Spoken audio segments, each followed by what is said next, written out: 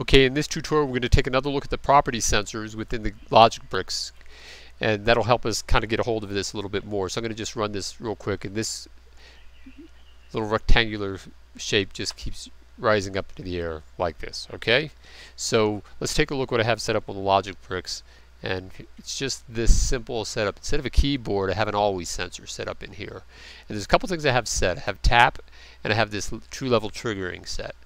And the reason why is when I turn that off, see, I don't have access to this button, but when I turn it on, I can set the amount of delay between these ticks, these logic ticks that go on within the game engine. So it's continually running over and over again with this little delay. So when it does, what I'm saying in here is every time this thing gets activated, then raise it up 0.2 along the z-axis. So that's exactly what it was doing.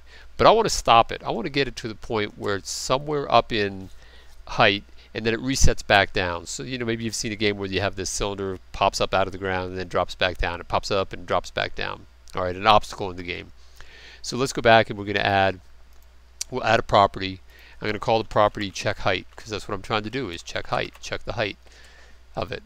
And I'm going to have a property sensor like we did before. And I'm going to have a property actuator like I did before. I'll set this one to check height. Also, I'm going to do the same thing. I said when it's equal to 10, so it's going to be counting. I'm going to set these also the same as the always sensor up above.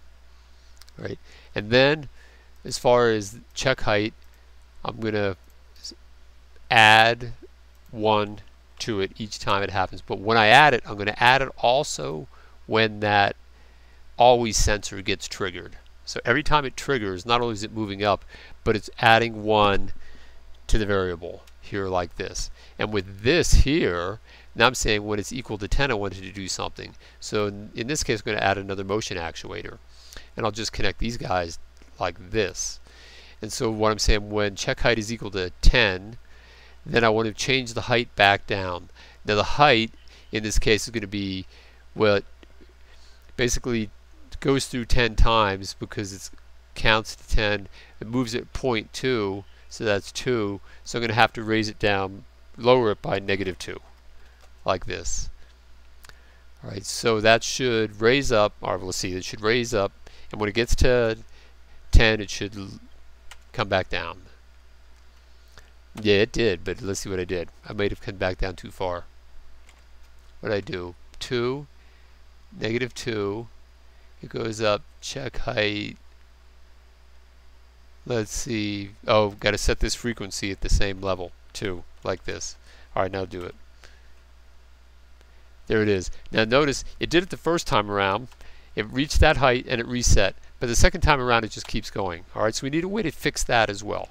So let's go back in here, and there's one other thing that we'll need to do it. So basically, we're going to do another check. So when check height is equal to 10, it lowers it back down. But we can do something else. Let's do another property actuator. Oops, got a parent actuator. Property actuator like this. And instead of assigning it a value, well, normally what we do is we've been adding 1 to the value, but in this case we are going to assign a value to check height. And we're going to assign it back to what it was originally, back to 0. So I'm going to pick check height from the list. I'm going to give it a value of 0, like this. And I'm also going to connect it to here, because this actuator and this actuator only get triggered when check height is equal to 10. So let's think about what happens. If check height is equal to 10, it's going to lower it back down. And if check height is equal to 10, it's going to change the value of check height back to 0. All right. So then next time around, it's going to just start over and it's going to keep counting. Because what happened is if you don't have this, this thing just keeps, this always sensor keeps adding 1 to it. It's going to go to 11, 12, 13, 14. And it'll never equal 10 again. It'll just go on forever. And well, actually, it could actually flip around way. If it goes really high in number, it can flip around. But I'll address that in another issue on programming. All right, so let's go back into here now. Let's run it. P. So it goes up to resets and resets. Okay. So then if you want it smoother, now then you just can adjust this down. Maybe move this over, make the frequency 2. Like this. There you go. And there you have a little action in the game. Just this little plunger keeps moving up and down. And you've seen these kind of things in games a lot. All right. Well, that's it for now. Hope that helps you with your own games or simulations, and I'll see you in the next lesson.